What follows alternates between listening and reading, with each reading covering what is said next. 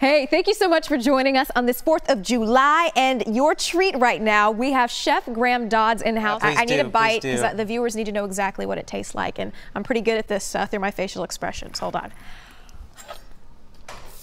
Yep. So it's a fresh corn puree. It's a little sweet. I like that. Okay, North Texas, I see what you're doing. But you kind of have a interesting history, though, because you were telling me how your parents are from England. Yeah, my parents are British, so I'm kind of a mutt. Has that influenced your cooking? Yeah, I think Britain gets a bad reputation with the food, but I think... well, when you have things like Marmite, yeah. I have never had any good barbecue in Texas. Fight me, what? Send the hate mail, whatever. No, I'm from Kansas City, Missouri. That's where the best barbecue is made. It's the barbecue capital of the world. But St. Louis people think that they have barbecue. There is no such thing as St. Louis barbecue. I just want to set the record straight. So that's some more trash talk for my STL people out there. Are you taking a page out of Kansas City's book? Because, you know, we do the sauce. Well, I'll tell you that. I'll come back to that. However, great barbecue, if you're cooking it right, you don't need sauce. That's right. That's a fact, so I can't wait to taste this moist, juicy brisket. Larry, how you going to get it before me? Louder. You're not just take the mic from me. Help me. I'm trying to eat. You do your thing. Yeah. So now that we have the Kansas City expert here telling us all about brisket.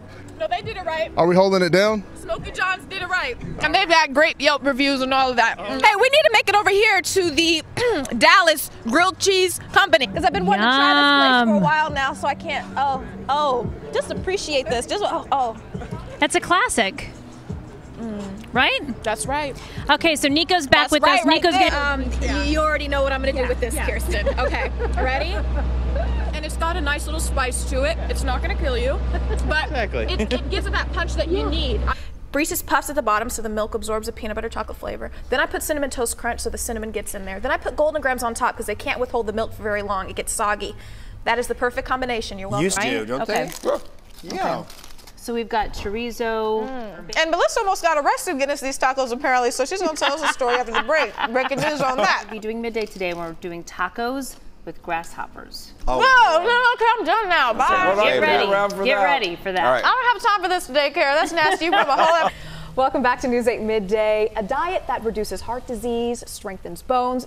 And joining me to discuss those benefits and share an easy recipe is Aglaia Cremezi, Julia Child award-winning chef of the cookbook Mediterranean Vegetarian Feast. Got an idea of how to make this, but chef, I have to try it because it absolutely smells delicious and everything. Absolutely. It looks so healthy. My doctor would be so proud of me. And then, hold on now, let me talk about Five Guys for a second.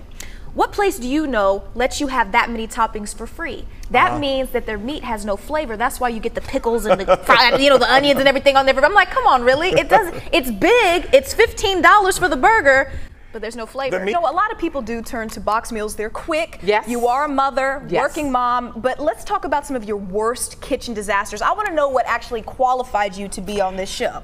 Fires. Yeah. You're going from dirty rice in the box to elaborate meals. If you haven't seen the show, I mean, they create some pretty decadent things. I mean, what about that? I mean, how did you handle that? With lots of prayer. Okay. Okay, guys, here's the test right here. I'm a quarter German. My grandfather's last name, Volker, okay? I'm not lying. Oh, my. Now that tastes fantastic. And you'd pair this with a beer, I would imagine. But food is really what's at the top of everybody's mind right now, at least mine. We got to sit down and eat with Giordano's. I was gonna tell you a joke about pizza, but I figured it was too cheesy. Since we're using all that cheese, okay, I gotta tell a joke. I'm stealing that one. What? Oh my.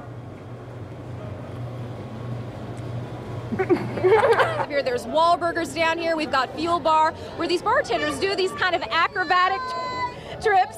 You know it's New Year's, girl. Well, anyway, we've got a lot of exciting stuff to show you, and we'll get back to that soon. Brian and Kirsten, over to you. Thanks, Demetria. I love that Giordano spot. You know, if you have a Giordano's pizza, like right now, if you had one. Cooked in? Is that some parsley there? Yep. Okay, can I get in there, chef? Absolutely. Can I get in there? Oh. Super tender. Oh, it's so tender. Oh. I'm glad. This is a baked piece of Texas beef. It's a lot of beef. We're getting, Greg, please take over for me now. Help me out, help me. Let's say you grab a bag of chips or something. It'll say 0 grams of trans fat with a little asterisk on the side of it. And that means that I believe there's 0.5 grams of trans fat in a serving, which is what, like 18 Cheetos, let's say, for example. But who eats just 18 Cheetos? You're eating the whole bag, which is probably like 200-something Cheetos. And so by that time, you've ingested more than the recommended dose of trans fats. Truly, there is no recommendation to eat them because all it does is clog your arteries.